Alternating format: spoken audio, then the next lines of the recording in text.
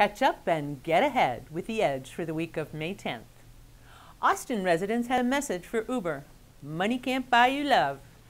By a margin of 56% to 44%, Austin voters resoundingly rejected Proposition 1 and kept the requirement that drivers for ride-hailing companies pass 10 fingerprint background checks. Lyft and Uber spent $8 million campaigning for Prop 1, according to KUT, Austin's public radio station. That's 8 times as much as has ever been spent on a local Austin election before. Uber and Lyft said they'd leave town rather than comply with the regulations. But according to the Texas Tribune, a new company known as GetMe is ready to fill the gap and has no problem complying with local regulations, including fingerprint background checks. At NOWCastSA, we have some quick answers to common questions, including an article debunking the myth that ride-hailing companies cause a drop in drunk driving crashes. The American Lung Association just issued a report giving Bexar County an F for ozone. That's only a problem if you breathe. San Antonio has unhealthy levels of ozone that could cause premature death, asthma attacks, and heart disease, according to the American Lung Association's just released State of the Air report. Councilman Ron Nirenberg says San Antonio should get moving and clean up the air after flunking the ozone test. He's looking ahead at a new city ordinance that would stop big trucks from idling their engines more than 5 minutes. This month would be the 100th birthday of former Congressman who was so beloved that most San Antonians referred to him simply as Henry B. We at NOWCastSA live-streamed the day-long celebration of Gonzalez's centennial that included his friends and family recalling vivid stories about his legacy and impact. At the heart of it all was Henry B. Gonzalez's dedication to public service and to the people he represented.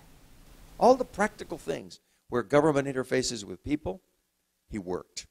He had a fantastic constituency service reputation. The one unforgivable sin in his office staff was not to answer people's calls and not to respond to their letters and not to take care of the problem that they had. And if they wouldn't do it, he did it himself. About 1,000 C.O.P.S Metro Alliance members gathered at Edison High School to honor their leaders and celebrate 40 years of change.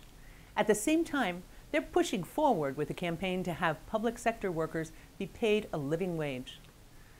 San Antonio Independent School District Chair Patty Radel thanked the group for helping the district raise wages by 20% for its entry-level employees this year. Watch the video as San Antonio City Council members Ron Nirenberg, Shirley Gonzalez, Roberto Trevino, and Rebecca Villagran respond to C.O.P.S about increasing wages more for city employees. Will you support establishing a wage requirement of $9.50 an hour for future city contracts? Yes, I will, with very much pride. I'm proud to do so. Thank you. That was a yes. Councilwoman Villagran, your response, please. Yes, absolutely. Thank you. Councilman Trevino, your response. Yes and yes. Wonderful. Thank you. Mr. Nirenberg, your response. Yes, and on that second point, it should have been done a long time ago. Thank you. Find all of this and more at NOWCastSA.com. Thanks for watching The Edge. See you next time.